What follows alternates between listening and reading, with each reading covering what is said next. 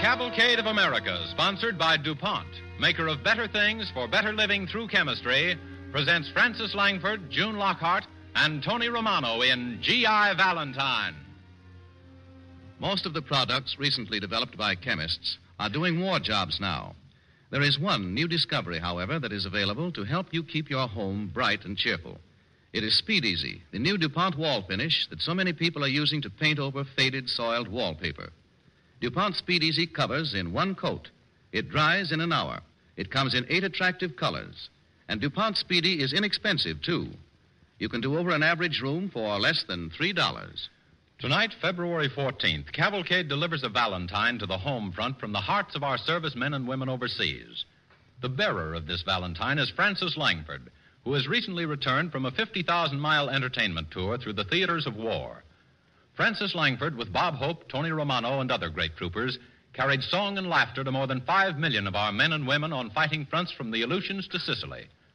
Assisted by Tony Romano and his indispensable guitar, and with June Lockhart as a pilot sweetheart, Miss Langford gives us an account written by Frank Gabrielson, the highlights of those 50,000 miles of singing through the war, telling us particularly of American women at war, of the WACs, the Red Cross workers, and the gallant Army nurses. DuPont presents G.I. Valentine, starring Frances Langford with Tony Romano and June Lockhart on the Cavalcade of America.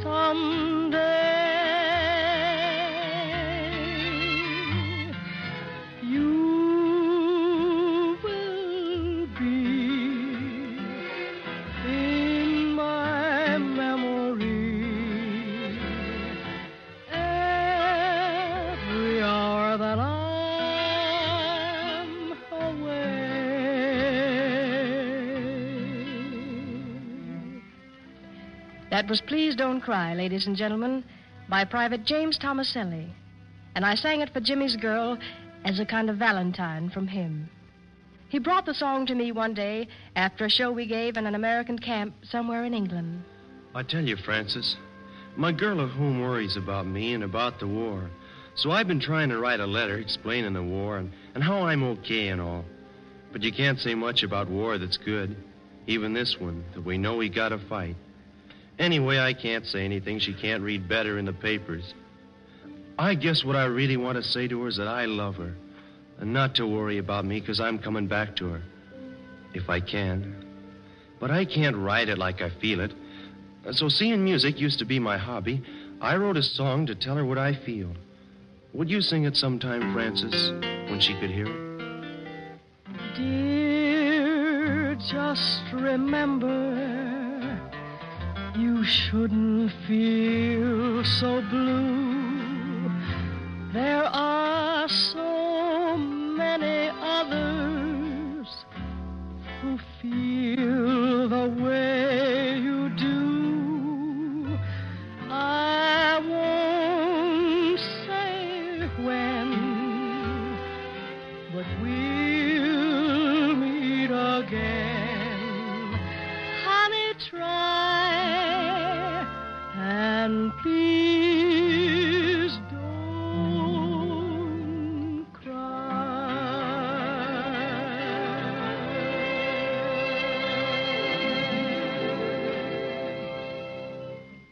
Now let's go back to the summer of 1942 and a phone call. Hello? Miss Langford? Yes. This is the USO camp shows.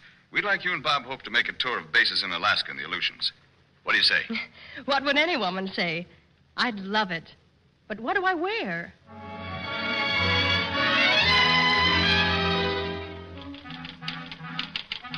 On your forthcoming trip for the purpose of building morale in the armed forces, you're advised to take a fur coat, slacks, heavy sweaters, woolen socks, and woolen underwear. If desired, one heavy, practical, warm wool dress may be taken. So that was the wardrobe I took. And the first night we were in Alaska, we were asked to a party at the Officers Club in Fairbanks. They wore their uniforms, and I was the glamour girl who was supposed to uplift morale. I felt like Cinderella at 5 after 12. Seriously, though, it was wonderful to see those girls in their neat dress uniforms. That same afternoon, I'd seen them working endlessly in their wards. But tonight... You see, Francis, we work quite hard, and we don't get much chance to remember life like it was. And we hope it's going to be again. So when we get an excuse like this dance, well, we go all out feminine. Personally, I'm in this war so I can call my lipstick, as well as my soul, my own.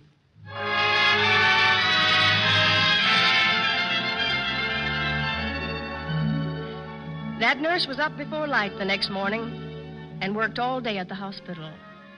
Besides her regular duties, she assisted at an emergency operation. She wrote 4 letters home for wounded men. She kidded constantly with the men in the convalescent ward and lighted several cigarettes for a bombardier from the Aleutians who had lost both arms. She went to bed that night dead tired, considering it an average day. I don't think anybody's going to get her lipstick, and I know nobody will ever get her soul. We were in Alaska about a week, flying to as many camps as we could. We played to audiences of thousands, and we played to little groups of bearded men at out-of-the-way landing fields hacked out of the forests. In some of these places, the men hadn't seen a woman in over a year. And from Alaska, we flew to the Aleutians, to Naknek, Cold Bay, past Dutch Harbor, on out to Umnak. At Umnak, they told me I was the first white woman ever on the island, and everyone began calling me the Virginia Dare of Umnak. There wasn't a building large enough to hold all the men, so we gave our show outdoors in the pouring rain.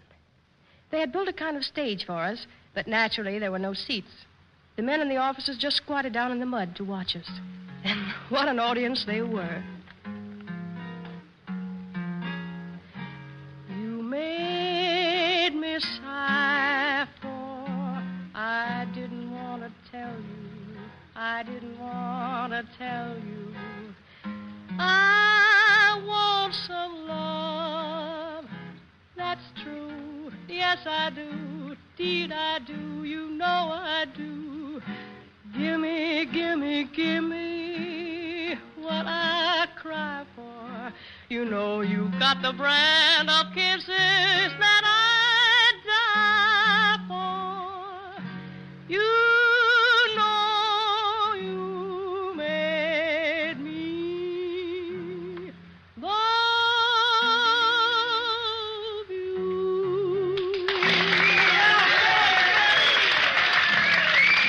Tony, that kid there, he's crying so. Homesick, probably. Bring him around afterwards, huh, Tony? Okay, let's take it again. A 1, a 2. You made...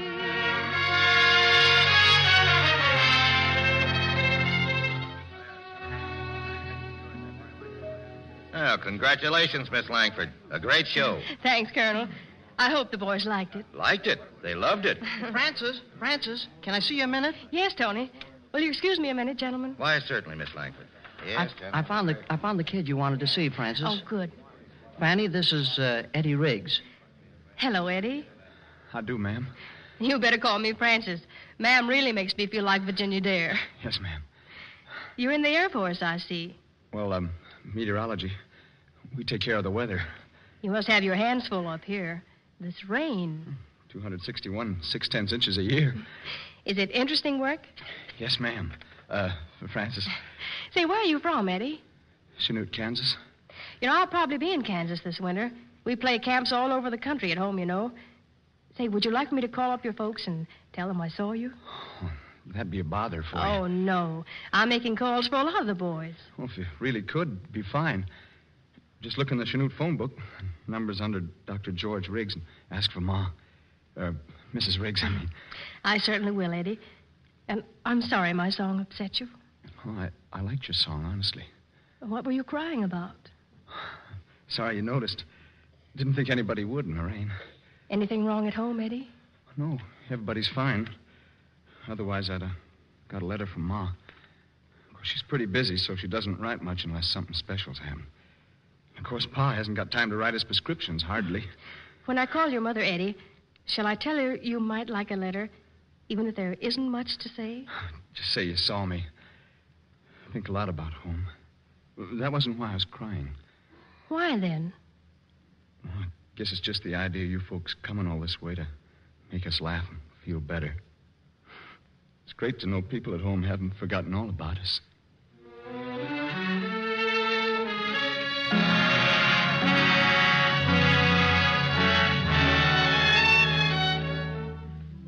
Last June, we started out again, this time for England.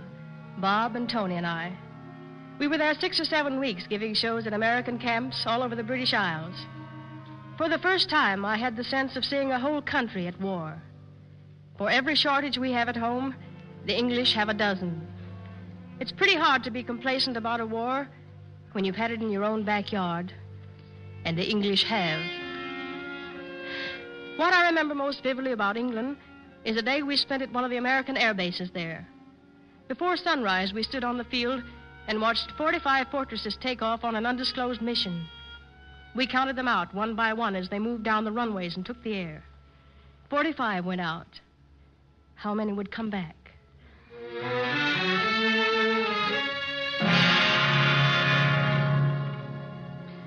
That afternoon, we again stood beside the runways to wait for the returning planes and count them in.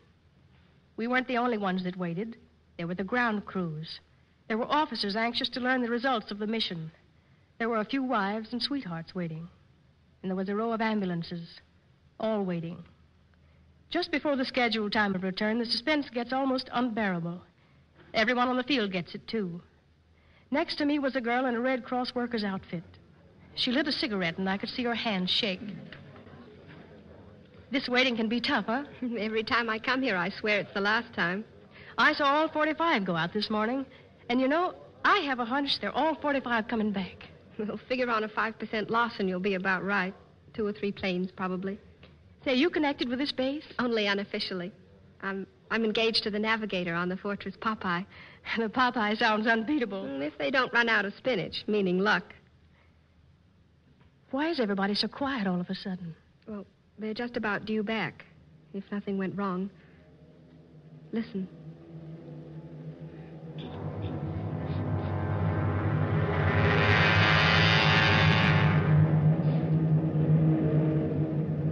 And they were coming back, fortress after fortress.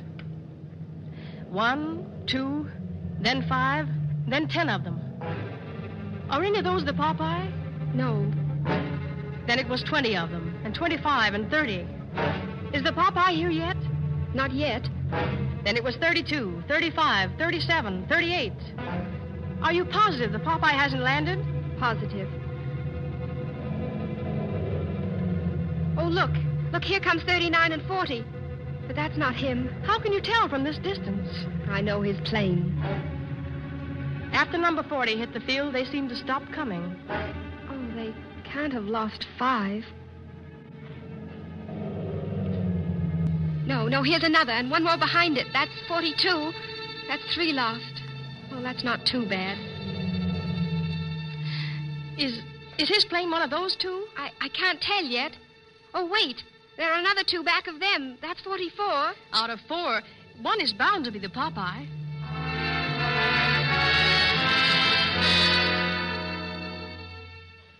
Well, it looks like they finally ran out of spinach.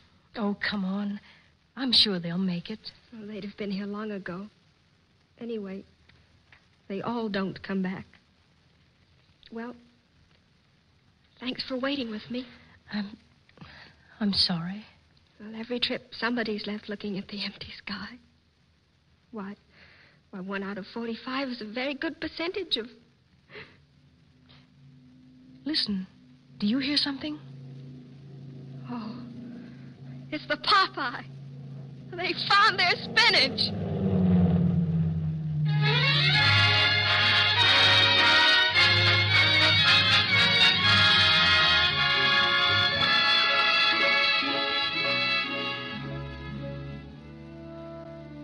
The Cavalcade of America, sponsored by DuPont, maker of better things for better living through chemistry, is bringing you Francis Langford with Tony Romano and June Lockhart in G.I. Valentine, a first-hand account of Miss Langford's travels on 3 continents to sing for our fighting men and women.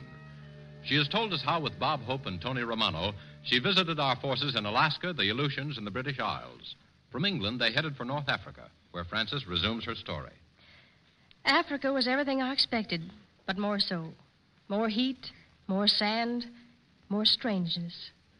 At our first show there, the temperature was something over 130 in the shade, but there wasn't any shade. After the show, we had about 2 hours before we left. I was tired and wanted to rest, so some wax station there took me to their barracks so I could have a nap. A nice, long nap. How long are dresses now? How about these ration points? Can you or can't you get nail polish? Well, dresses are about to... Here.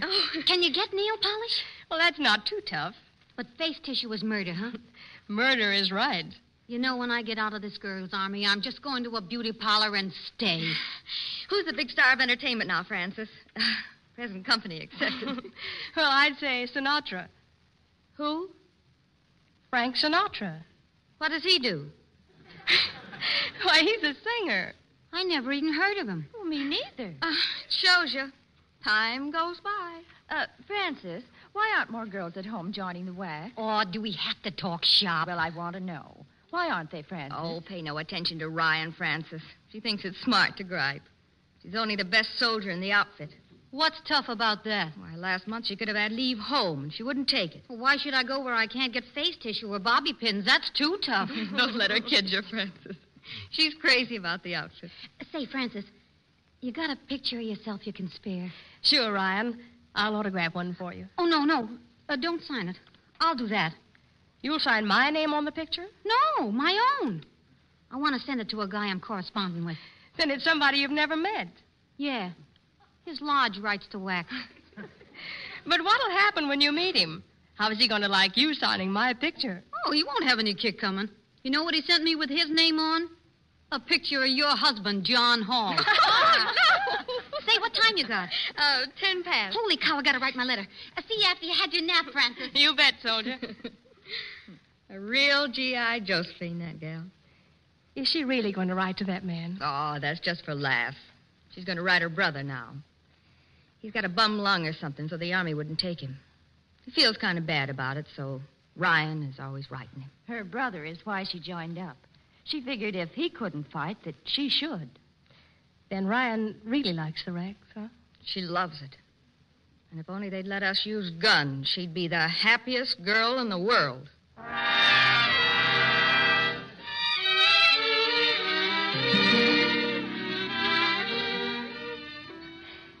These 3 are strong, healthy women. Any war plant in America would pay them almost as much for a week as the Army pays them for a month. In this country, of course, they would have to face point rationing, gas rationing, shortages of non-essential goods, and the income tax. But they would be home and they would be safe. Instead, these girls, on their own free will, chose a job that brought them to blistering Africa and air raids and no extra pay for overtime. Private Ryan, even before you get to that beauty shop, you look mighty good to me.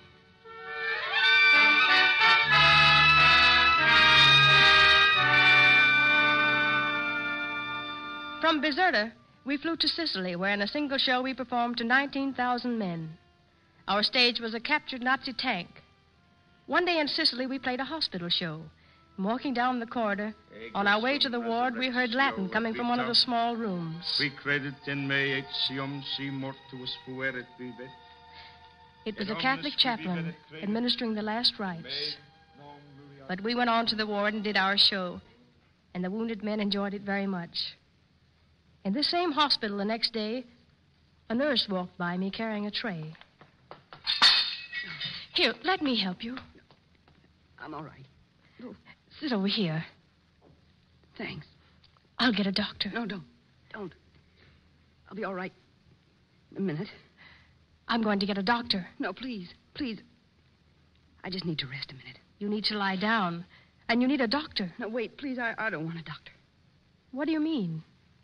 I mean, they might send me home. Maybe they should send you home. No, it's nothing serious. Just that I guess I'm getting older. Please, let me get a doctor. No, look, Miss Langford. I'm a nurse. I've been a nurse for 25 years. I know what I need and what I don't. Oh, thanks for being worried, but nothing's going to happen to me. Give me a hand up, please. Well, at least you can rest a while. You're married, aren't you, girl? Yes, I am. So was I. My husband died in a French hospital in the last war. I don't know quite how he died, but maybe if he'd had a little better care, he wouldn't have. And if I sit here resting, well, what happened to my Fred might happen to some of these boys. I see what you mean. I talked with one kid in the ward who'd only been married a month before he came overseas. A month? Hey, Fred and I were married just the day before he sailed for France. Nice. Coming.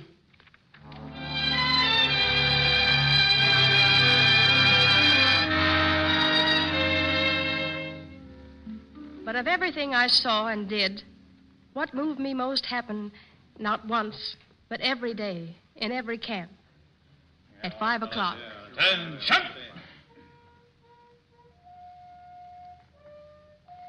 The flag was lowered. And in the faces of men, you saw what this was. It was home. It was Main Street. It was why. Ego sum resurrectio. No, that's not the Popeye. Nurse. Coming. Just tell Ma you saw me. So when we get the chance, we go all out feminine. She could have had leave, and she wouldn't go. I guess what I really want to say is that I love her and that I'm coming back to her if I can. Please don't cry. Dry those blue eyes. I will come back someday.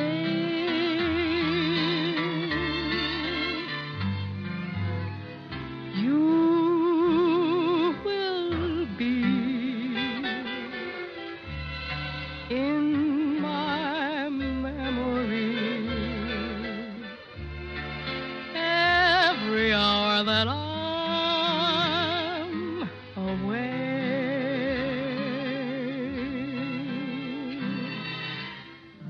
Dear, just remember, you shouldn't feel so blue.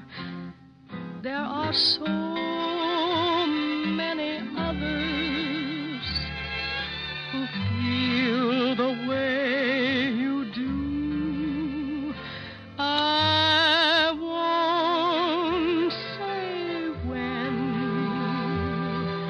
but we'll meet again. Baby, try, and please don't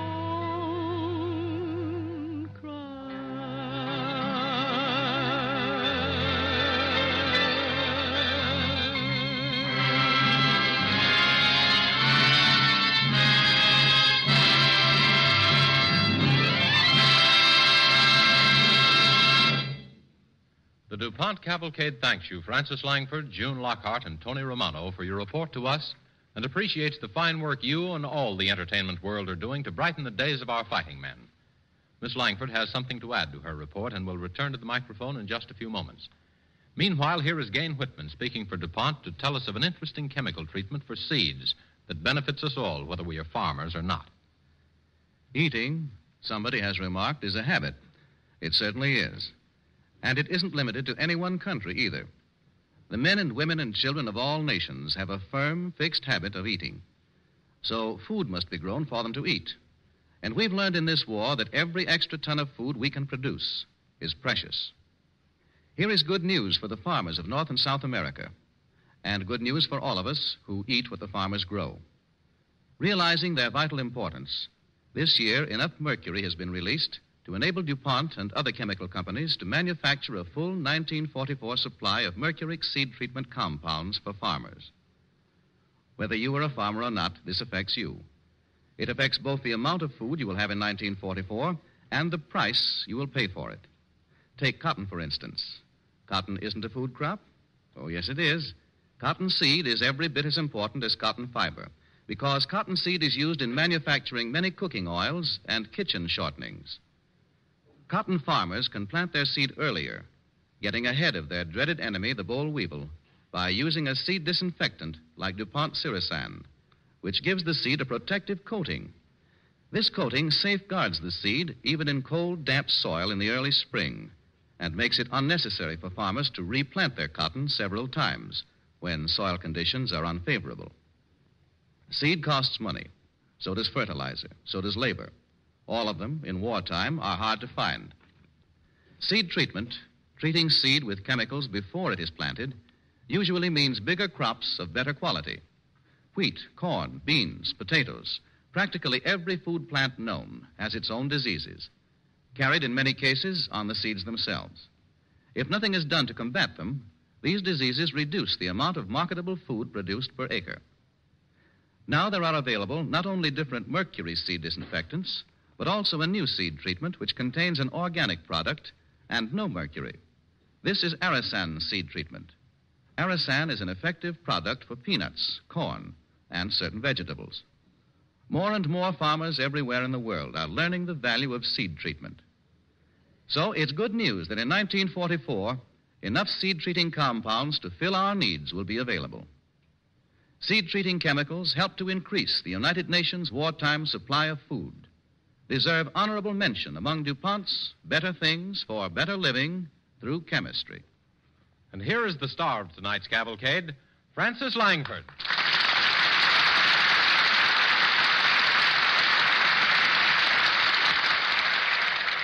Thank you, ladies and gentlemen. Tonight, I told you about a time in England when I saw 45 planes go out and the same 45 planes return. That was last summer. Yesterday, I met an officer who was at that field that day. Of those 45 planes, 2 remain. Is it really so tough to buy that extra war bond?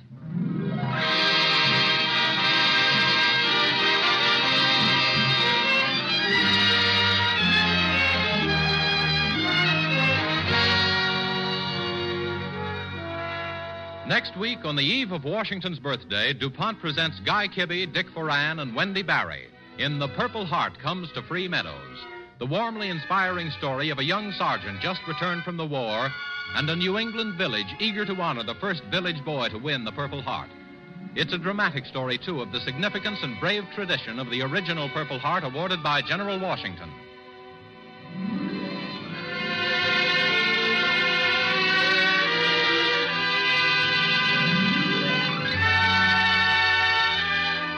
Frances Langford appeared on Cavalcade tonight through the courtesy of RKO Pictures. June Lockhart appeared through the courtesy of Metro-Goldwyn-Mayer, whose current production is Madame Curie. This is James Bannon sending best wishes from Cavalcade sponsor, the DuPont Company of Wilmington, Delaware, who invite you to join Cavalcade's audience next Monday when Guy Kibbe, Dick Foran, and Wendy Barry will be starred in The Purple Heart Comes to Free Meadows, the story of the Purple Heart and the brave tradition that surrounds it down to the present day.